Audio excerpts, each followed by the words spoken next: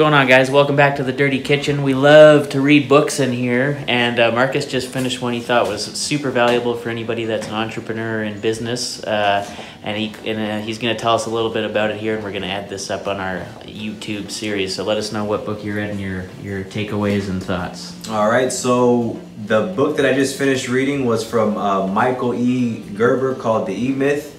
I'm a slow reader, so it took me a while to read it, but what I like to do is I like to read to where like I can absorb like that small little amount of information to where I can really like break it down and understand it, and then I'll kind of go from there. Show them your notebook. Don't you take notes when you're reading? Oh no, that's not this. Actually, no, it is this one, but I haven't been taking it with me. This was from the sales from what's it call it? This one, the prospect. Ah, okay. But yeah, he likes to write notes down. Just show him, open it. Yes. Yeah, so I'll write notes down from the what you're learning and what's important. Exactly. Okay, so that's a helpful tip right there. Take notes when you're learning stuff, because there's lots of science that shows that makes a big difference in remembering stuff. Okay, so continue. All right, so the big three things that I took away from the E-Myth book is, and it's basically it kind of goes the book is about this lady named Sarah, who Michael's kind of coaching her up on her business. She has a pie shop or whatever that she's doing, and she's become overwhelmed with it, and he's basically letting her know that there's three types of business owners. And the reason why some of them don't succeed is because some of them are stuck in the technician phase, which the technician phase is like somebody, you know, who comes in and they do the work, you know, they actually work inside their business. But the technician, they only care about the tangible results, like, you know, the actual how the pie is made. You know, that's what they're focused on. What they do is and what they see. And that's not what the entrepreneur is about. The entrepreneur is somebody who has vision and sees into the future, and they can't, since they like the outcome isn't right there in front of them. That's what the technician is worried about, is the actual outcome. Like a manager. Yeah, exactly. And that's the next, and so there's the entrepreneur, the manager, and the technician.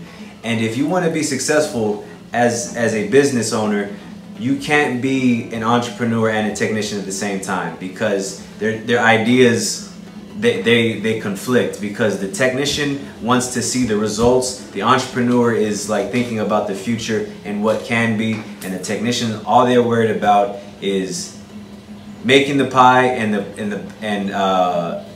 and boxing the pie and selling the pie. That's all they're worried about. They don't want to hear about like, oh well, you know, flavor. That's so that's basically, you kind of have, and that was one of the big main takeaways, and that's why a lot of small businesses don't succeed, is because a lot of business owners, they work in their business and they don't have time to actually innovate.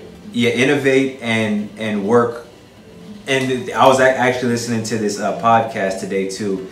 There's a difference between working in your business and working on your business, and that's what an entrepreneur needs to be doing, is working on their business, not in it. Marketing, you know, finding new ways to like Taylor said, innovate. So that was one key thing that I took away from the book, and then there was obviously there was other things in there like. I talked to Taylor about it too. You have a 16% chance of closing a sale if you're wearing a blue suit. Very small percentage, but a 16% chance.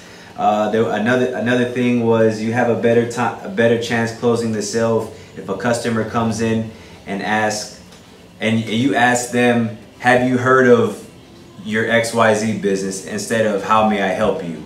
Because then you have the chance to educate them on what it is that you actually do, instead of just like, oh well, how may I help you?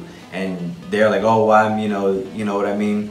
So that was a couple little things. I'm gonna go back in about 6 months and probably touch bases on the book, and also to see where I'm at with my business as well.